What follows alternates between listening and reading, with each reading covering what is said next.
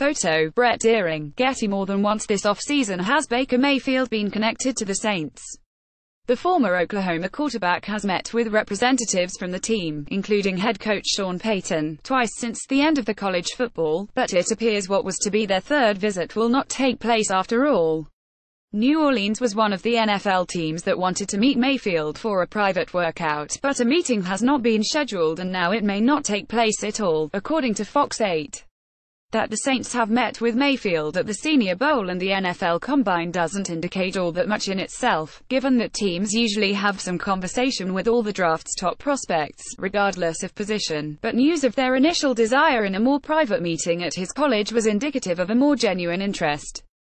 But that this meeting may not take place doesn't mean the Saints are done with Mayfield, especially considering the occasions in which the two sides have already spoken this offseason and their visit to his pro day on March 14.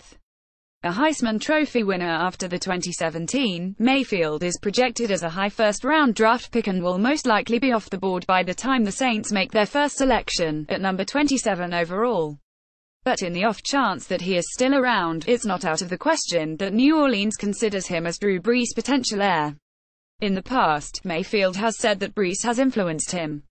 "I try to take little bits and pieces from different guys," Mayfield said from the NFL Scouting Combine.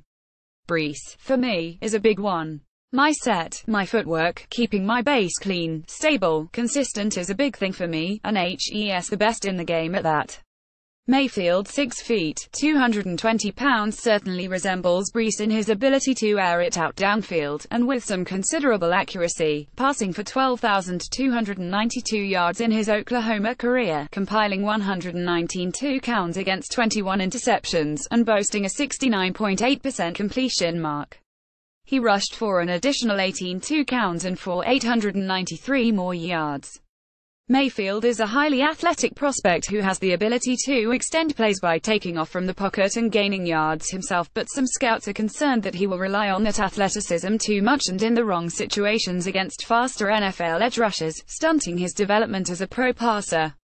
Most scouts will also raise doubts about what is considered his below-average height, but if any team would overlook that it would be the Saints, who have done well enough with a 6-foot Brees craning his neck to look over his linemen over the last decade as he broke numerous NFL records for passing.